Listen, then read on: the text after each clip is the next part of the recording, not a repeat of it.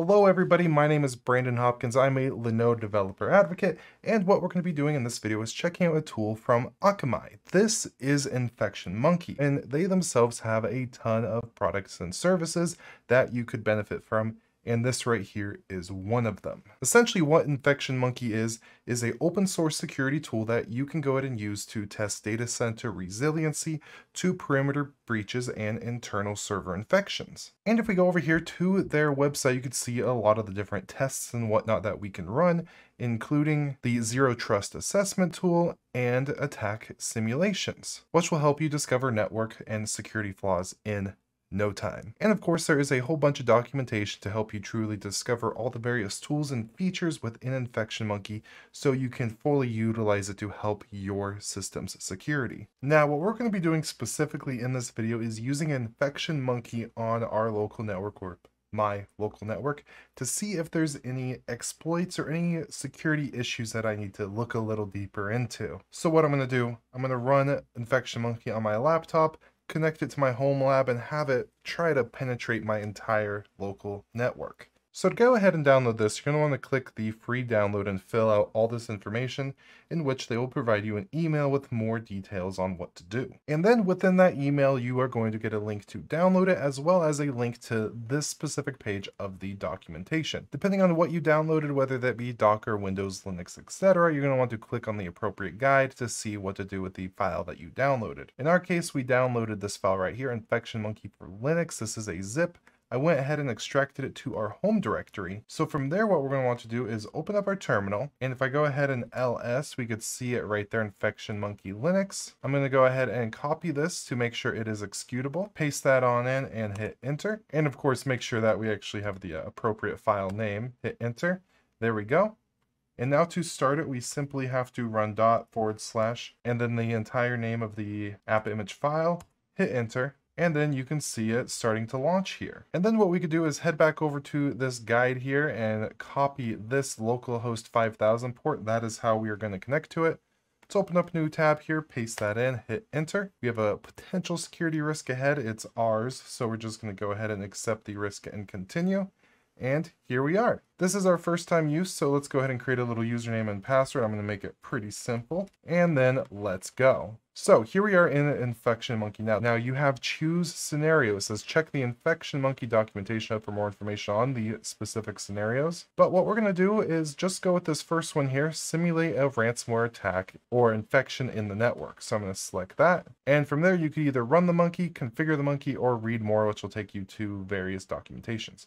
If we do click Configure Monkey, here we can see specifically all the exploiters that we could go ahead and select, as most of everything ready to go. This is the exploit user list and just randomly generated passwords. So if we go back up to Run Monkey, now we have the option from Island or Manual. Now I'm going to go Manual. Now what I'm going to be doing is testing a server that I have running Jellyfin at the moment. So I'm going to go ahead and switch this over to Linux 64-bit, so then I can go ahead and copy this curl command here. So I'm going to copy that and then connect to that remote machine. And in my case, it's just going to be through Proxmox here. So here's my Jellyfin container. I'm going to go ahead and jump to the console and then paste in that command we just copied over from Infection Monkey. Hit enter, and then it's going to go ahead and run. And you can see it's actively working there. And under Infection Monkey, we can go to the infection map. And here we can see it, zoom out a little.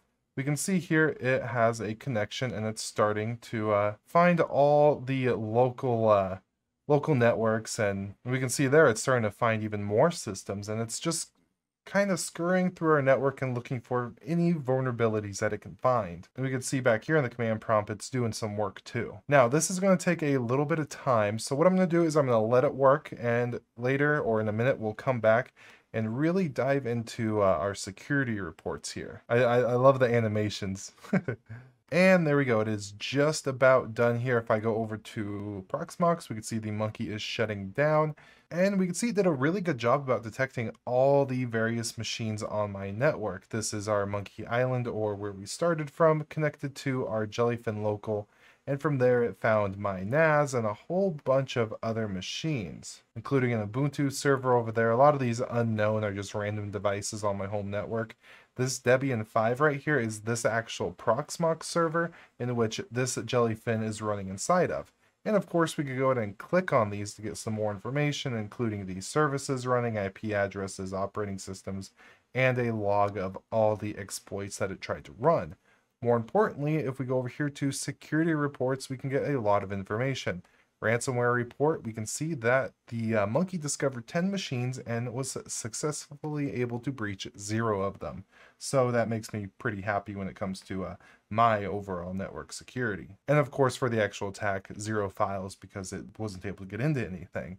Under security report, we have more information. There are no critical issues found. And if we go to the zero trust report, we could get a outline of how all this works, including some of the failed tests. And the main thing right here to take note of is I have a lot of stuff on my home network as HTTP instead of HTTPS. So that was one of the issues that it went ahead and found. You could see just the extent of all the details it gives you on everything. It's really nice. And from there, of course, we could go up, get the attack report, and you could just see the extent of all the stuff that I didn't actually try to do. And then, of course, you could always start over, reset the environment, and do this again if you'd like to, and actually customize and fine-tune everything that you want this to go ahead and test on your home network.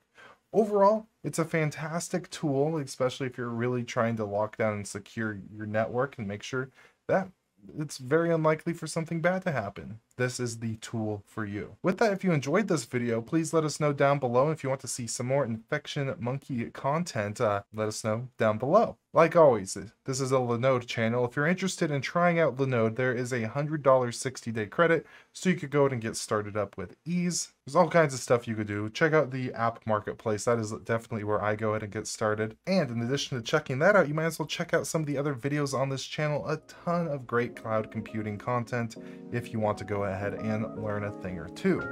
With all that, I do hope you have an absolutely beautiful day, and goodbye.